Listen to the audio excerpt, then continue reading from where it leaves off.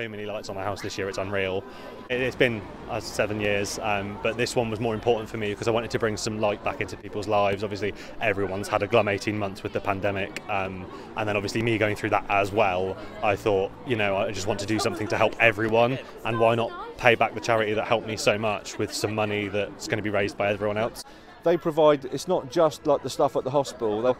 They might send someone a cheque for the parking or for the travel. And that's stuff you don't think of when you hit a diagnosis like that. So it's that all-round care. And here's the thing, Liam's in remission now, but they're still supporting him. They do the follow-ups, they do the psychological report, and they look after him, all of his tests, all of the time. They're just, them and the cancer team at Redruth Hospital, just out of this world amazing.